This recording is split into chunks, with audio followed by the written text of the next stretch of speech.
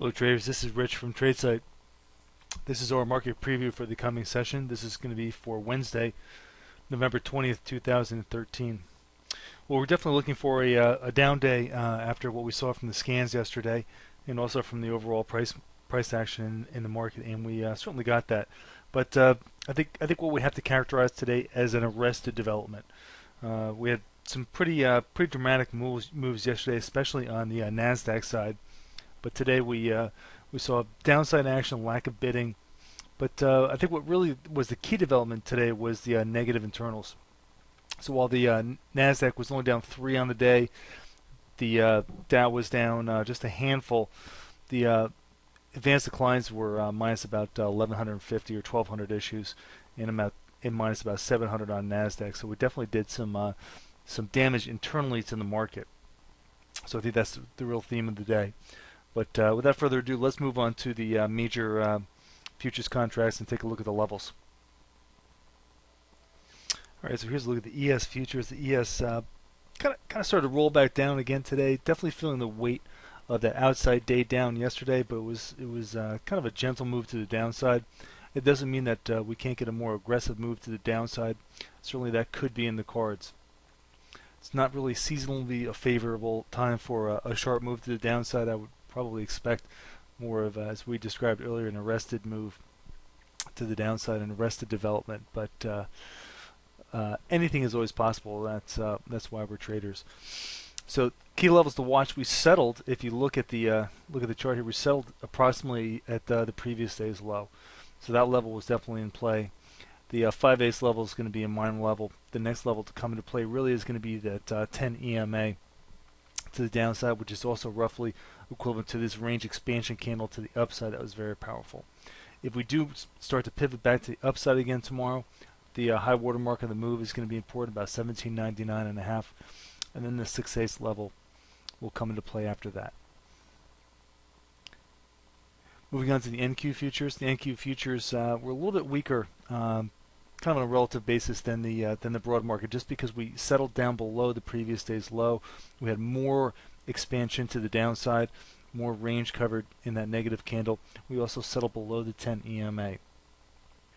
Levels to watch for tomorrow to the downside are going to be the 7/8 level here, and then the low of this major pivot candle to the upside. That was the breakout candle. It's going to be coming in at about 33.43. To the upside, high water mark of the move is going to be important at 34.23, and then the 8/8 level, of course. Here's a look at our 10-day trend. Got very close to that overbought threshold of 0.85. Didn't really penetrate it or really kind of nail it in any kind of positive way, but we did get down here and start to roll back to the downside. So if we get a breach of that 0.85 level, that's going to be notable. Last time we got down there was about mid-August, and you see the reaction that the market had in mid-September. We certainly had a move to the downside in the market. We're close, but we're not there. So keep an eye on this one. All right, here's a look at the Dow Gold ratio on a daily basis. This is one of those little risk on, risk off kind of measurements. You can see that we just barely scratched out a new high and haven't been able to really add on to it.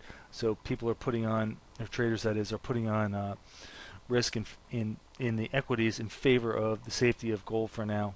So we definitely want to see this participate and continue to the upside, and see this continue to indicate that that traders still have a risk on appetite. I'm going to switch this up to the weekly chart now real quickly. The weekly chart shows basically the same thing. So we've had this big cupping action down here, this breakout and this pivot to the upside. You can see that if we do start to turn to the upside, there's plenty of room to run before we get anywhere near as overbought on this ratio. All right, next chart up is going to be the oil services. That's the OSX, represented by red, in conjunction with the oil futures, which is blue. We've got really stretched out here, where we had a real divergence between the oil futures versus the oil producing type stocks. So there's plenty of room in here for a move either way, either a roll down to the downside of the OSX or a move back up in the oil futures. Classically, as far as classic intermarket analysis goes, the oil services tend to lead the futures. So when you have a divergence in the futures to the downside, the futures tend to bounce. But the oil services are pretty overbought. So we'll have to see how this one works out. But either way, when this starts to converge, there's definitely going to be some playable energy in the market. So don't miss this one. Here's a look at the multi-sector daily chart. We kind of saw no movement out of the XAU, which is the gold. The semiconductors, the stocks were actually fairly negative today. The BTK was also negative, so Nasdaq really didn't have a very great showing. The financials definitely put up the best showing out of this subgrouping, so definitely want to focus on the financials tomorrow.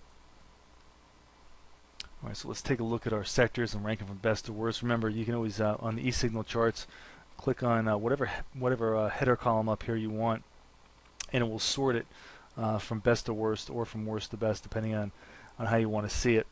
Here's a look at the averages. The Morgan Stanley Commodity Related Index was top gun.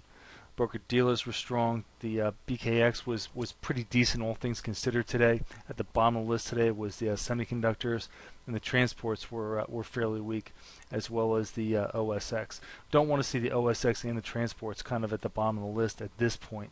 But let's move on and take a look at a couple of the different charts. And if you want to pause the video here, you can also take a look at the individual bar counts, and some of those are getting to some pretty critical areas, as you can see, especially focus on the 13s in the Secret Countdown and the Comer Countdown.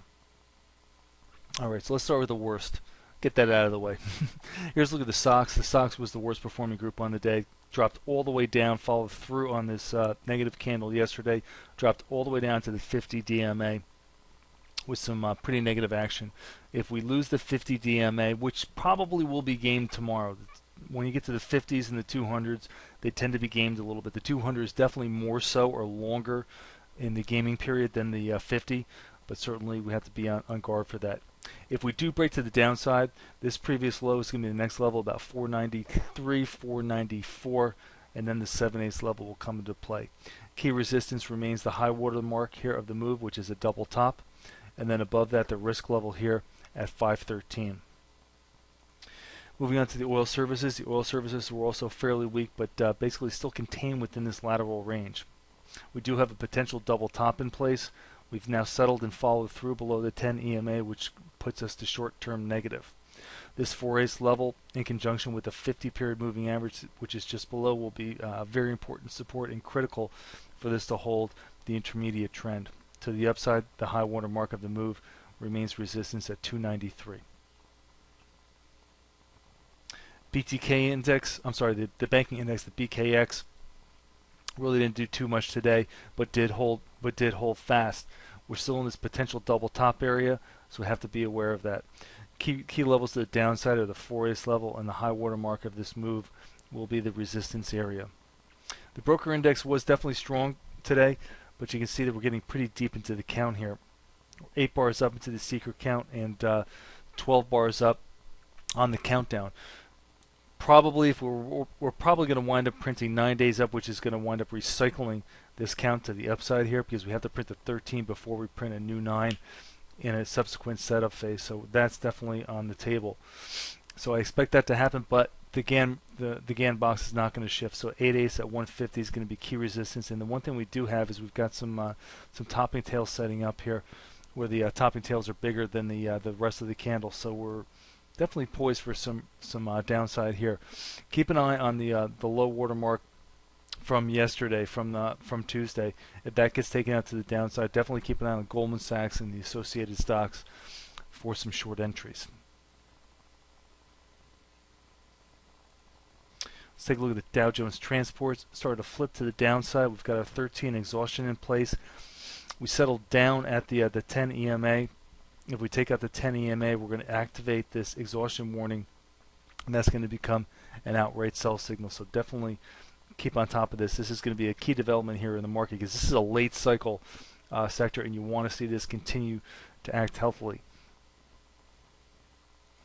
All right, folks, just want to take a look at the Comer study on a couple of things.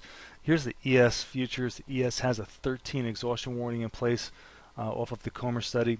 We've used the risk level here, so this is still a warning, but if we settle down below the 10 EMA. Just keep in mind that we're going to go to an outright sell signal from the Tradesight Comer. We also have the same condition right now in the aggressive version of the Tradesight Seeker study. So right now we do have some indications here that we could be seeing at least an arrest to the upside and potential downside signal from a couple of these key tools here. The NQs are 12 days up, and one more positive day or a new high in the market here is going to put in place that 13 exhaustion on the Comer. That's very, very notable, and certainly with the strict rules that the Comer requires, that's going to be a notable technical development. And here's a look at the Dow Jones Cash and the INDU. This has a 13 exhaustion warning in place. All we have to do is get that price flip back down below the 10 EMA, and we're going to go to an outright sell in the INDU. So there's a couple extra things to think about here today for a change up. The Comer is definitely something that we pay attention to, and definitely can signal and be a leading indicator for what price action is to follow. So keep an eye on those 10 EMAs. They're going to be very, very important in the next few sessions. All right, that's it for this evening. As always, thanks for listening. This has been Rich for Tradesight.